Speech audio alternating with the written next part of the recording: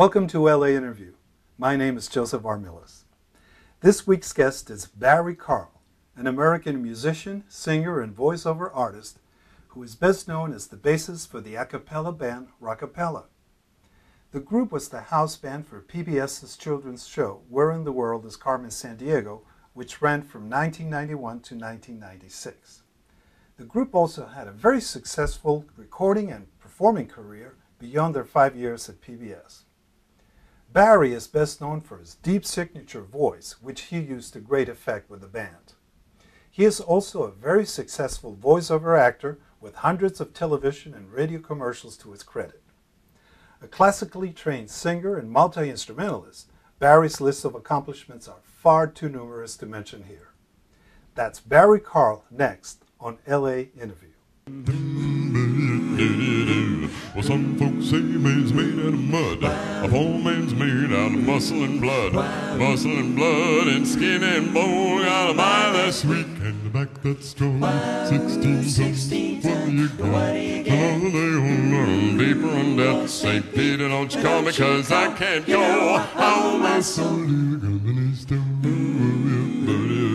You're a mean one, Mr. Grinch.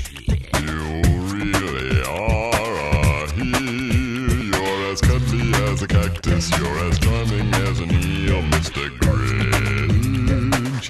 You're a bad banana with a greasy black heel. Greasy black heel. Welcome to LA Interview, Barrry. Thanks. While I was preparing for your interview, I found myself spending quite a bit of time reading through your very extensive list of accomplishments on Wikipedia. Well, you know, it's Wiki. Wiki. Don't believe everything on Wiki. Well, it's pretty intense.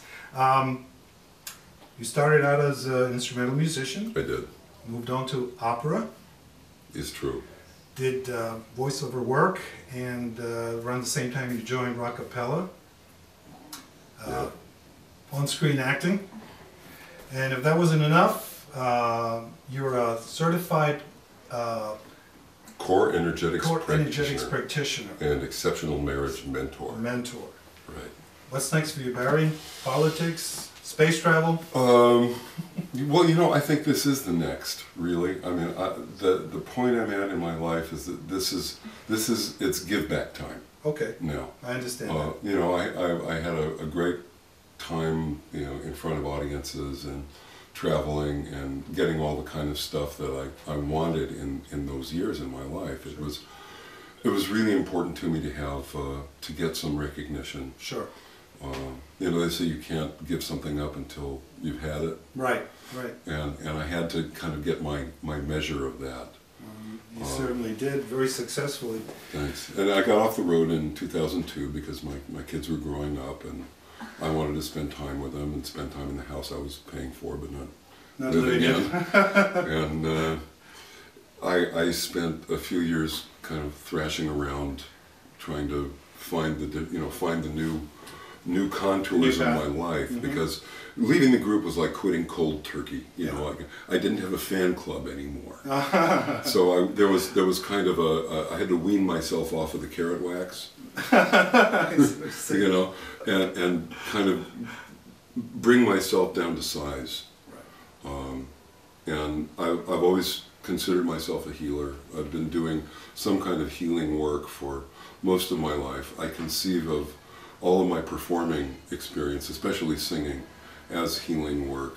So this is, now what I'm doing is just engaged in it more directly. Sure. And I think the trajectory of the rest of my life is just going deeper with this work. I see. And giving back to people, because I've really gotten so much. Wonderful. From the beginning of your childhood, what led you to music? How did that journey begin? Well, I was born into a musical family. Right. I don't believe in accidents. You know, my dad was a jazz player. Right. He wasn't an improviser. He was a big band player, and he was a doubler. He played 3 different saxes and flute and bass clarinet and clarinet. One of those guys. He was, and he played beautifully. Right. He was an incredible player. Yeah. And my mother played the piano. Right. So I grew up around music, where there was always music playing on the Victrola, you know, when I was a little kid. We're dating ourselves. Yeah. and I would identify records by the colors of the covers. So I had favorites that I'd go into my parents and I'd say, put this on, I'll just listen until you wake up. And I started playing sax when I was 8 because I wanted to be like my dad. Right. But I was always drawn to the sound of the French horn. And my first experience of perfect pitch was with the French horn, wow, which messed me up for the rest of my life because it's a transposing instrument. Right. I thought, that was a C. No, it's a C on a French horn, which is an F on a piano. On a piano. So, but my first grammar school teacher, I told her I wanted to play the French horn, and there was not a single French horn in the LA elementary school system. Really? And she went to the Board of Education and requisitioned one. It was the only French horn in the entire elementary school system. That's amazing. As my parents said, if you get an instrument, we'll get you lessons. And wow, it was another miracle. Oh, that's incredible. Yeah, a wonderful woman named Ellen Saunders. That was your first teacher? That was my first grammar school music teacher. Right. She got me a French horn. Wow. And you then, so many things. Take your time. You became principal horn with the American Youth Symphony. Yeah, under Zubin Mehta's dad. Right. Mini.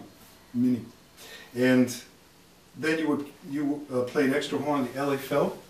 LA Phil, Cleveland Orchestra. Cleveland Orchestra, American Ballet Theater. Yeah. Wow, and how old were you then? I was in my teens. Teens, that's remarkable. And you also spent 3 summers at the Music Academy of the West in Santa Barbara. Santa Barbara. Yeah. That was great, with Maurice Abravanel. What a wonderful conductor, and what a wonderful man he was. Right, that's great. And then you, in high school, you got a scholarship for Juilliard. Juilliard. Yeah, that was a great story. I never applied. Are you serious? Yeah. That's amazing. They used to have scouts, just like baseball teams. Yeah. Well, they don't have the system anymore because they used to have a traveling jury too. 3 people that went around to major cities and heard people that were recommended by the scouts. And that year, it was the last year they had a traveling jury. I was 16, I was a junior in high school. I had won a scholarship that was offered by the LA Horn Club. Uh-huh. And one of the judges was the principal French hornist in the LA Philharmonic. Oh. And the scout called him and said, we're looking for horn players, do you know anybody? Yeah. And he talked me way up. Right. And so I got a call from the scout and said, we'd like you to come audition for Juilliard, and if you're as good as this guy says you are, we'll give you a scholarship and we'll hold a place for you until you get out of high school. Oh, so then was 2 years later, that's when you went to New York? Yeah. Okay. Yeah. And in New York, you played with? Well, the Juilliard Orchestra. I was a freelancer, You were? Yeah. I played in some of the studios. My first gig out of school was playing in a pit band for a little night music. Oh. The guys were doing me a favor because they'd give me all their holidays. Like I would play Easter and Christmas and the shows when nobody felt like working. What great experience! It was, and I met a lot of great people, Sure. and that landed me a job in the New Jersey Symphony for a few years. Right, you did 3 seasons. I did. Yeah. It was 3 or 4. I can't even remember now, yeah. but that really firmly convinced me that I was doing the wrong thing. Really? Yeah. I'd always thought a symphony gig was really kind of the epitome. That's what everybody aspired to. Right. Playing in an orchestra. Yeah. And it turned out not to be what I really needed. It was, they were not a happy bunch of people. They were not a particularly liberal bunch of people. Okay. And for most of them it was a job. And not a particularly happy one at that. It wasn't the creative apotheosis that I was looking for. So then you transitioned from instrumental musician to operatic singer. To singing, yeah. And that, of course, led you to Rockapella. Eventually, yeah. I spent 3 seasons at City Opera. I did 2 apprenticeships as a singer. The second one was in Central City Opera in Colorado. In Colorado, right. When I had to leave that early to go to City Opera. Right. And I spent 4 seasons there, and I made a solo debut and did little teeny roles. And they didn't want to give me anything more than that, so I left City Opera and did regional theater and regional opera, and started doing voiceovers about the same time, in 84. 84, right. And I went into Rockapella in 88. 88. In fact, I auditioned for them. They said, "Hey, great, you're in. We want you." Right. Then I didn't hear from them for 4 months. That's right. I heard Then they sent me this whole pack of music that they wanted me to learn. It was all like barbershop quartets and doo-wop.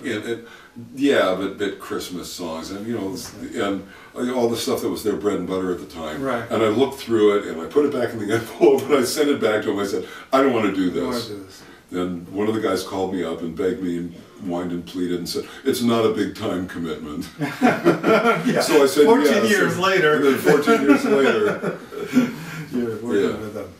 So in 2002, I quit. You quit Rockapella after 14 successful years. You guys did a lot of touring and a lot of recordings and went all over the world, concerts, TV shows. Yeah, that was fun. Right, and then you got more into the voiceover work, I suppose, at that point. Yeah, I kind of expected that to take up the slack, right? And it did really pretty well until the economy collapsed. Kind of tanked. Yeah. But you also did some acting on the screen. Yeah. You did a thing with Will Ferrell, a scene with Will Ferrell. Yeah, just a few years ago. The Other Guys. Yeah, The Other Guys. That's a great movie. And, yeah, that was fun. You were you also sang. You were part of an ensemble group for Corpse Bride.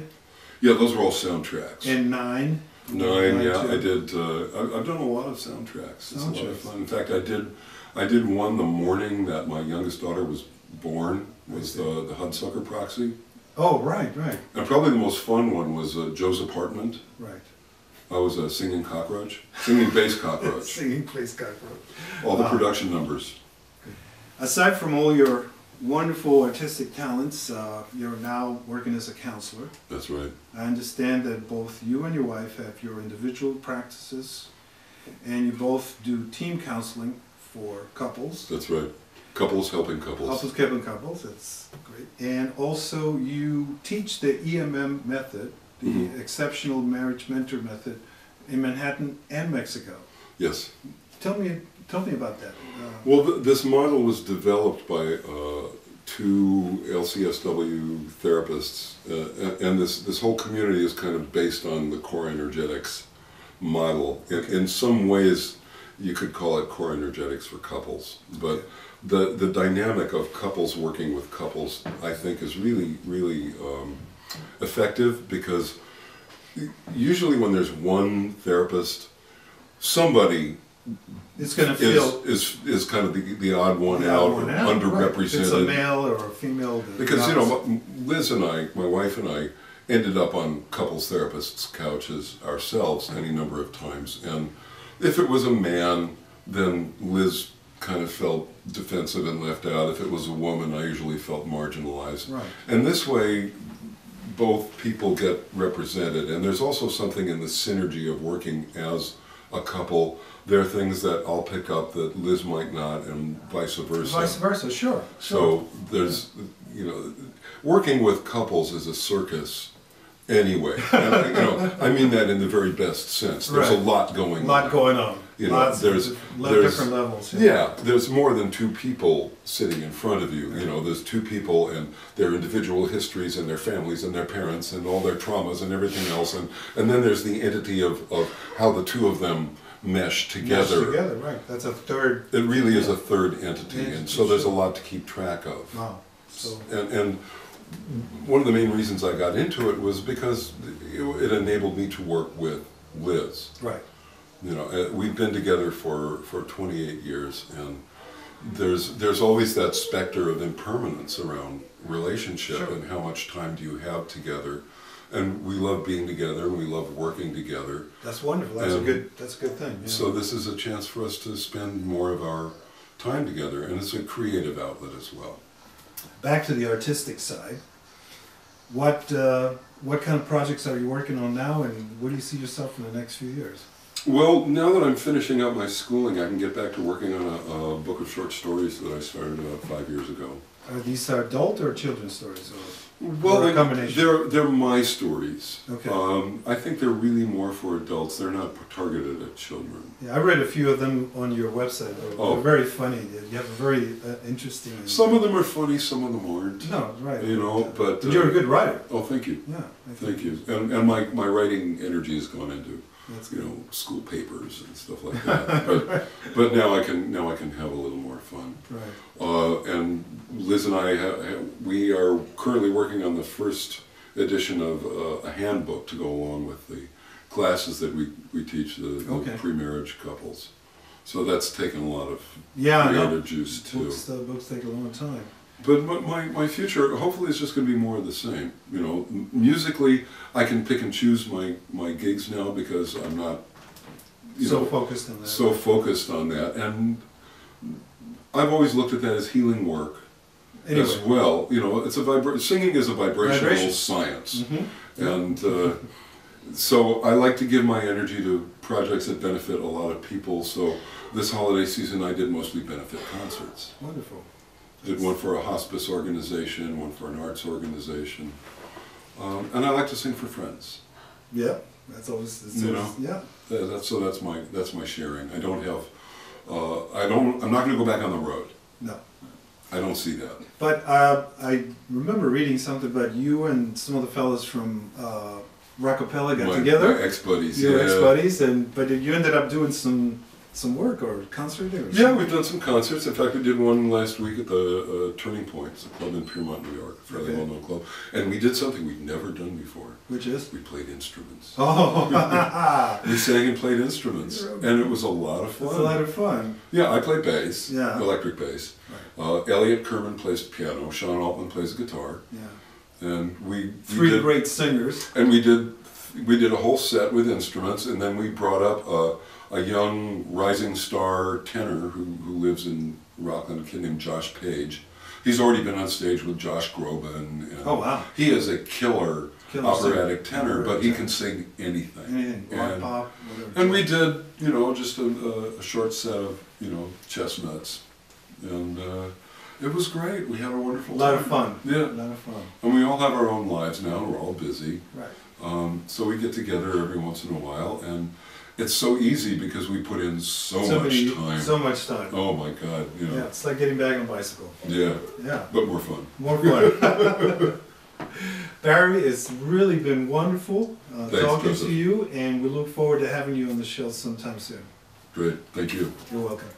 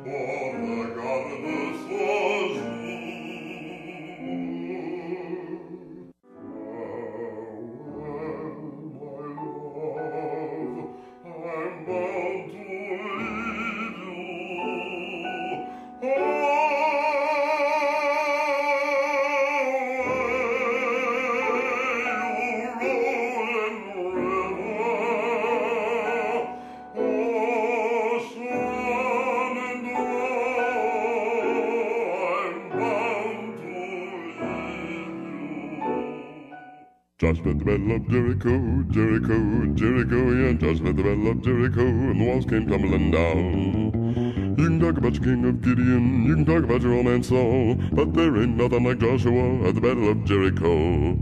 That morning, Josh met the battle of Jericho, Jericho, Jericho, yeah, Josh met the battle of Jericho, and the walls came tumbling down. Up unto those mighty walls he marched with spear in hand, said, blow them rambles, Joshua cried, 'cause the battle is in my hands. You can learn more about Barrry Carl's many other accomplishments by visiting his website at barrycarl.com. He is also listed on imdb.com and on wikipedia.com. Thanks for watching. We'll see you next time on LA Interview.